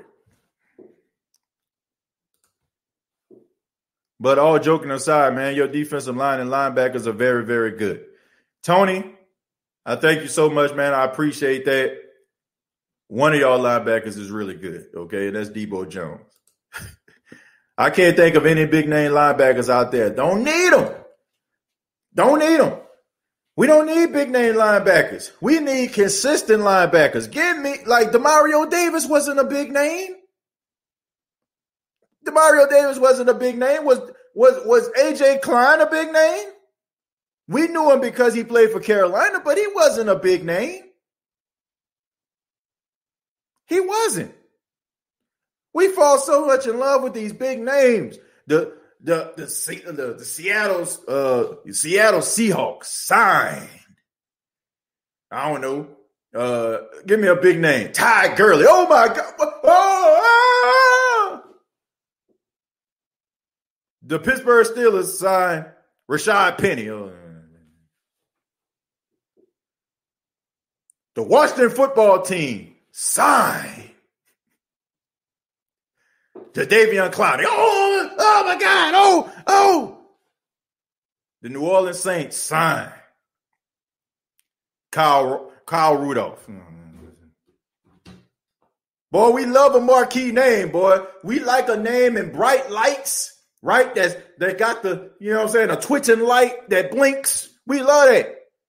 I want consistency. I don't care what his name is. His name could be Joe Blow, Joe Wheeler, you know, Joey Lawrence. Whoa, I don't give a you know what. As long as the dude gonna come out there and play, I can care less.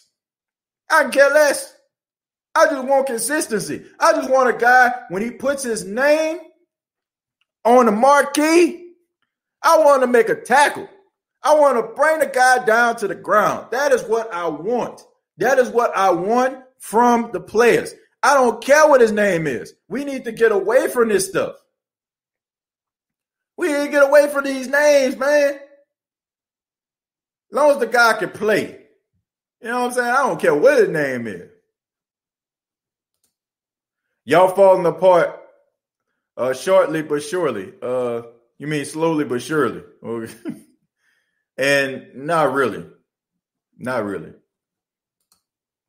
TJ, what would you do with the Saints signing Johnny Manziel after the FCS season? What would I do? You talking about if they signed him?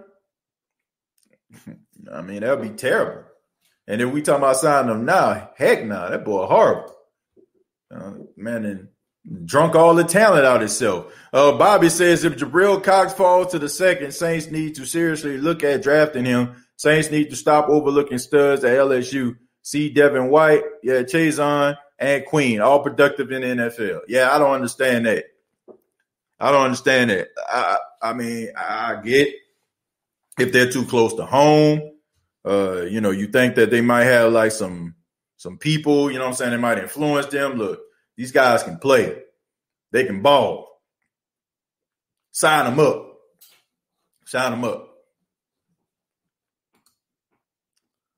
Saying I want him. I think I want Jabril Cox too. You know, I think that he's a really good linebacker. Sky Shanley, exactly. Scott Vegeta. Yeah, Mark Semino. I mean, so many guys. Like, these guys were not household names, but they were key contributors. Sign Manziel for what? Custodial duties. He could clean the Superdome. Johnny Manziel in New Orleans is not a good mix. And anybody that followed the career and the life of Johnny Manziel, you know why. You need to get rid of Slant Thomas. All he does is run slants, and he makes $20 million a season trying to be up there, making Julio 23.5, DeAndre Hopkins $22 million money. Man, Michael Thomas at this particular time is one of the best wide receivers in football. And y'all can talk about slants all you want to, but it just shows me that y'all ain't never ran a down in your entire life. And anybody that sits up here and talks about a guy just running slants never played football a day in their life, because anybody that played the wide receiver position knows how hard it is to get off the line of scrimmage when you're being jammed. And the fact that this guy can get separation, not being one of the fastest receivers in football, and still can get separation enough to run a slant is pretty incredible. And the fact that everybody's calling this guy slant God and all that kind of stuff, well, it's a true testament to how great this guy really is. Look, if you know that I'm about to slap you in the face, right, and you don't put your hands up, that's on you. This guy runs the same route and you still can't stop it, that's on you. Okay? And the fact is, look, have you listened to the show? The guy runs these type of routes because of Drew Brees' limitations. Go back and watch Michael Thomas in 2016. Tell me if he was just running slant route. Tell me if he was just running those quick outs. Go ahead. Tell me. And I'll show you passes where he was catching the ball down the field, when he was catching deep posts. I mean, come on. Like, the dude is going what Drew Brees can do. But to say that this guy, all he does is run slants, all he does is run slants because he's helping Drew Brees. He's, you know what I'm saying? He's helping his quarterback. And plus, he's the number one receiver, so most likely he's gonna get the majority of the passes, the targets. TJ, what do you think about this? I say draft J.C. Horn and trade up to get Zaven Collins, cut Rabbit, draft wide receiver late rounds, and trade Murray and Armstead for 3 first picks for us. Well, if you that's not bad. That's not bad at all. If you can do that, if you can be that aggressive, not bad. I don't agree with the Armstead thing, but it's not bad. You don't understand how our team is built. Obviously, you don't. Like I said, I mean, this is Twitter universe talking right here. All Michael Thomas do is run slants. Who cares? I don't care where you run, as long as the guy catch the ball. People who say Mike T is just a slant receiver, don't watch film. He's perfect and runs a route tree in year 2. Yep. TJ, I love how other teams will come in here running their mouths, then turn around and compliment the Saints after you let them have. Look, check this out, man. I appreciate every fan that comes from other teams that watch this show. Look, I love it. You know what I'm saying? I love it. Tells me, number one, that the show is good, and also that, you're passionate about your team, and, you're willing to come into the belly of the beast and talk your ish. I can appreciate that. But trust and believe. If you come in here talking mad greasy, I might let it go. I might let it go for a while. But eventually, you're going to get your comeuppance, and you better come with it. You better come with it, man. And it better not just be just a bunch of nonsense and stuff that I've heard on social media that I see you up here copying and pasting. I come through with the numbers. I come through with the facts, okay? I don't care, man, y'all suck. That's so broad, right? You know what I'm saying? Like, and it's empty calories to me. But when I come and say for 3 straight weeks, y'all gave up big leads and y'all couldn't finish games, that is a fact. When I say that y'all gave up a 25-point lead in the Super Bowl, that is a fact. When I say that y'all defense can't stop traffic with a stop sign, that is a fact. When I tell you that you are the bottom of the NFC South, that is a fact. When I tell y'all play second fiddle and y'all try to copy and paste everything the Saints do, or y'all build your team around beating the Saints, that is a fact. when I tell you that you use the Saints front office guy to try to build your team, that is a fact. Saying that y'all suck means nothing to me.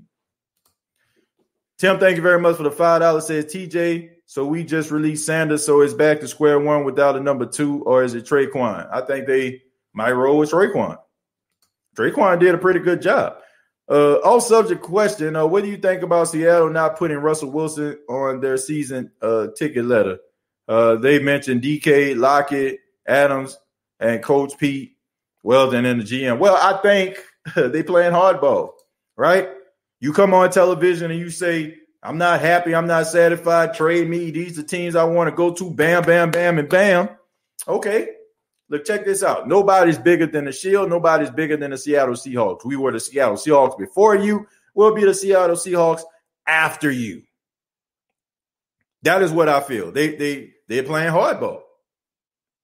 And if you want to do it like that, we can do it too. You know, let's take it to the flow. We can get down and dirty too now. Like, understand these NFL teams don't give a damn about these players. They care about production. You know, you ever heard the UPS slogan, what can Brown do for you? What can these players do for you? And once they can't do that anymore, chunk up the deuce. So they don't care. Saints really need to go for Russell Wilson. I don't really trust Jameis to win playoff games and topple the Bucs empire.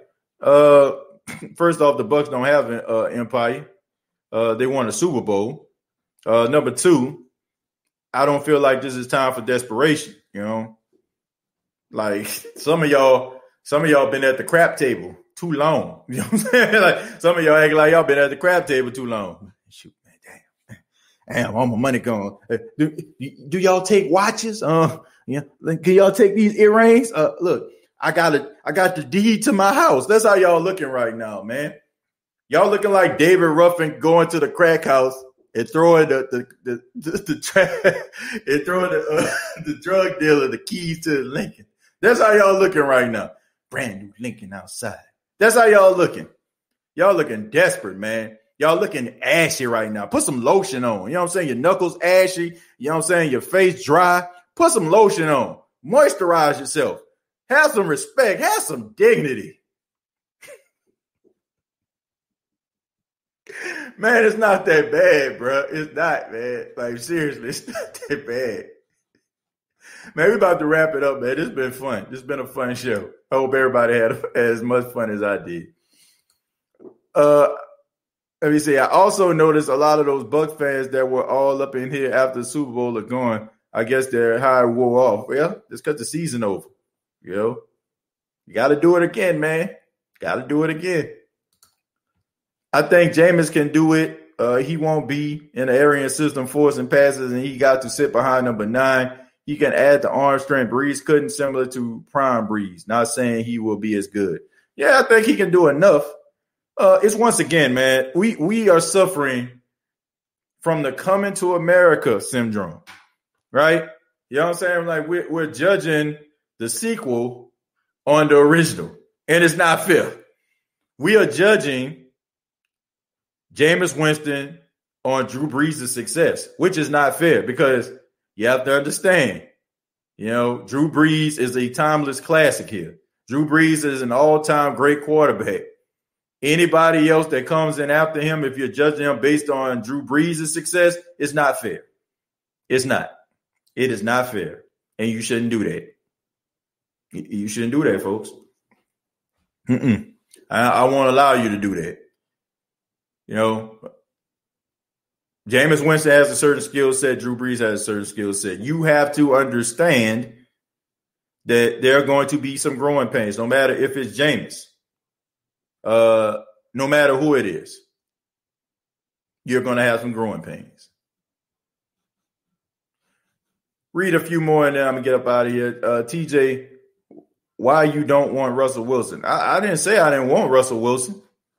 You know, I never said that. I love Russell Wilson. Russell Wilson is, I say, one of my favorite quarterbacks of the National Football League. If they can get him, great. Like I said, I don't want them to sacrifice everything to get him. because he'll be in the same predicament he was in Seattle. No offensive line, like struggling, you know what I'm saying, because the offensive line getting ran through. You don't want to leave one situation and go to the same situation that's identical because the team did everything they can, to get you. So if they can get them, well within their means, then fine. In the game of the week are Outlast 1 and 2, Resident Evil 8. Resident Evil 8 is dropping next month on the 12th. I can double check on the dates and Outlast Trials. Okay. Y'all check it out, man. Resident Evil 8 coming out. That's from Ramsey. Ramsey off every single week. He puts the game of the week on there. So if you're a gamer, check it out. Not desperate, just want the Saints to actually compete with the Bucks to the level they steamrolled them 38-3. So, I think they can. I don't think they won't. I don't look at no other team. I don't look at I don't see what the Bucks doing. You know what I'm saying? I always felt like, the Bucks built their team to beat the Saints, and the Saints built their team to beat everybody in the NFC South. You know what I'm saying? And then that's just what it is. You know what I'm saying? They build around the South. So I think that they'll do that. Bucks don't deserve the South. We need to take it back. Well, they got to win some games. Getting Russell will set us back just like Drew's contract a few years ago. Why give up our future for 7-9 or 9-7 seasons? It's a good point. And if that's the case, he can stay there. But thank you all so much for checking out the State of the Saints podcast. This has been fun. Appreciate everybody for stopping by. Be sure to subscribe and hit the like button. And also, if you haven't, like I said, subscribe to the YouTube channel, youtube.com. Search The State of the Saints podcast. Also on Facebook, facebook.com. Search The State of the Saints podcast. Previous episodes available on iTunes, Spotify, iHeartRadio, Anchor FM. And thank you all so much for your time. Hope everybody has a good and productive day. This has been the State of the Saints podcast, sponsored by Manscaped.com. Check out Manscaped.com for all of your grooming needs, okay? Check them out, Manscaped.com. Use the promo code State of Saints. Save 20%. Till next time, all I got to say is, who dat?